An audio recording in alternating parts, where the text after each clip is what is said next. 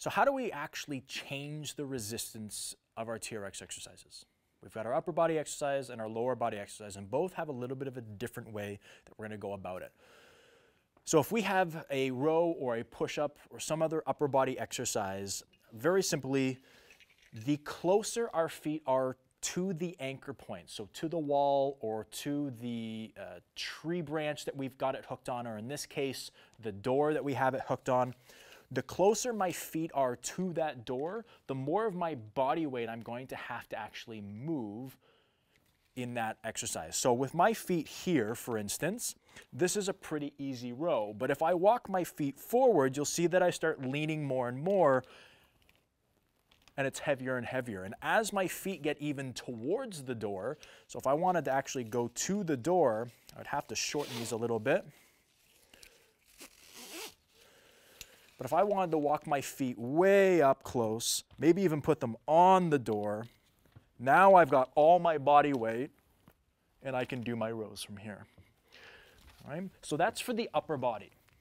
The lower body is a little bit different.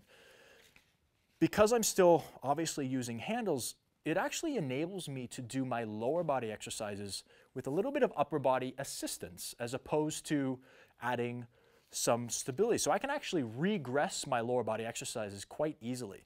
So if I wanted to do a squat, for instance, I would just hold on to my handles.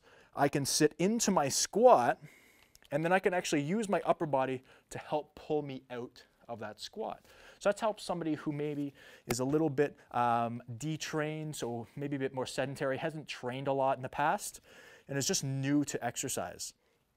But as I progress through, I may actually want to create a bit more resistance, maybe using either single leg exercises or by facing out and away from the anchor point. So for the single leg exercises, a lot of the new TRXs actually have a loop that sits here at the top that prevents it from sliding all the way through.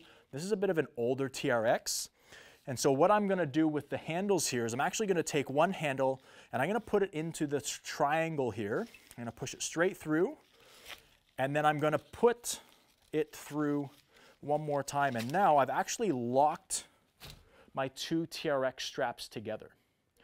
So if I wanted to do maybe a rear foot elevated split squat, so more of a single leg squat, I can now bring this closer to the door. I strap my foot in and I turn around. I'm going to take my couple steps out. Now I'm going to focus a little bit more on balance, and I'm going to sit right down, and now I have to push up with a single leg. So I can adjust the resistance in that way as well. All right, so those are a couple different ways that I can vary the resistance for upper body and lower body exercises.